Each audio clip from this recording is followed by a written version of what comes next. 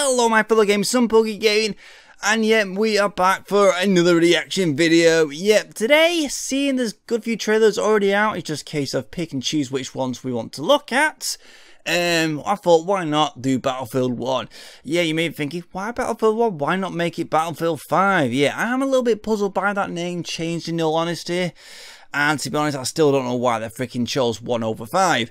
All I know about this one, it's set in World War One. It looks really, really good from the few little snippets that I have seen. I remember one little clip showing a mustard gas explosion, but it's been a while. It was a while since the solar thing, but it did look really good. Probably a lot better than Battlefield 4, but I don't know how much better. So, anyway, let's just see what this thing's actually gonna have to look like, because like I said, I'm really intrigued with this one. I'm just wondering how much better than the 4 is it going to be. Because remember when 4 came out, buggy as hell, and I won't be surprised if, how could I put bluntly, if this is going to be buggy when it's released. Because obviously you know EA, they force games to be released very quickly with loads of bugs, and it freaking takes them a few days or a week or so to get them fixed. Alright, anyway, let's just watch this thing. So 3, 2, 1, starts. And always Xbox, typical. In game, that's what we want to see. Come on! Come on! Are you out of your mind? You're gonna get us all killed! Head was behind! Whoa. Okay, I have to admit, this looks really good.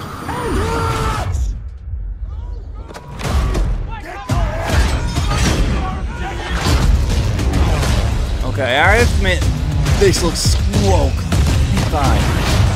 We can't change the world. Oh! Got typical Battlefield feel to it. More damage. Artillery. Really, what's the effects? Safety boy! Holy Christ! Airships, hydrogen airships,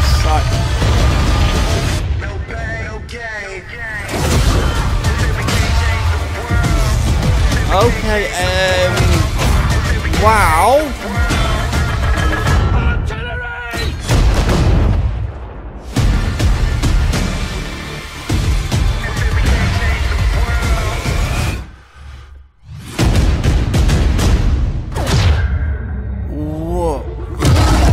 Can even ride horses. Holy play first Christ. one with EA access. Wow. That has completely blown me away. I remember when I saw Battlefield 4 for the first time and I thought, wow, but watching that, I don't know how they can improve the Frostbite engine. It looked bloody stunning. It's like all the things, the plane fights, the airships going down, all the airships in the ground, in the air when you're fighting around the trenches, fighting in the villages. It's like, I'm stunned. It's like, I only got a good few more, about another 6 months or so to wait till it's released.